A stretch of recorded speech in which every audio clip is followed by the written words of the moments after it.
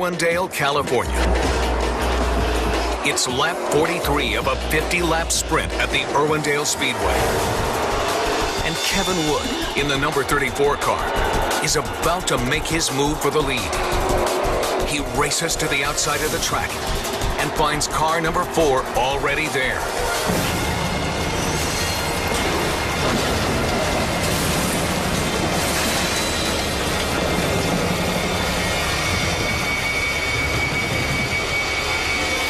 The two cars collide at over 90 miles an hour, slamming into a protruding exit wall that flips them both over.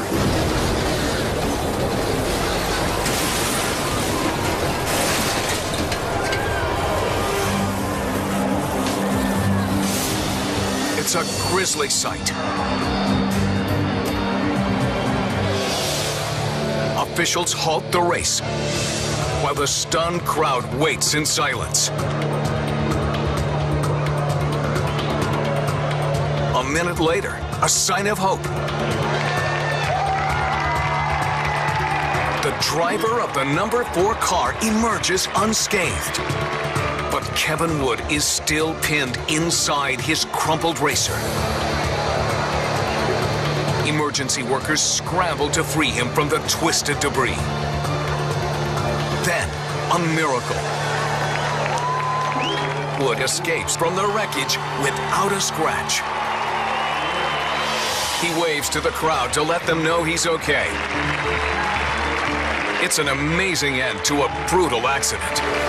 And Wood is as stunned as anyone that he survived.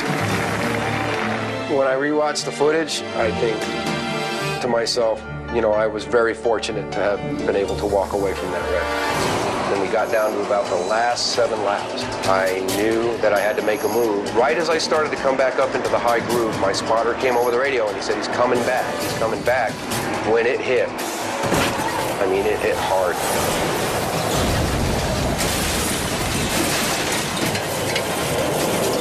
I opted to just kind of sit there for a minute, kind of take an inventory of my body and make sure my arms and legs and everything was still there. Despite his harrowing experience, Wood is back racing again in a new car within 6 months. If you're afraid for your life, you don't need to be out on their track. You have to learn how to put fear aside.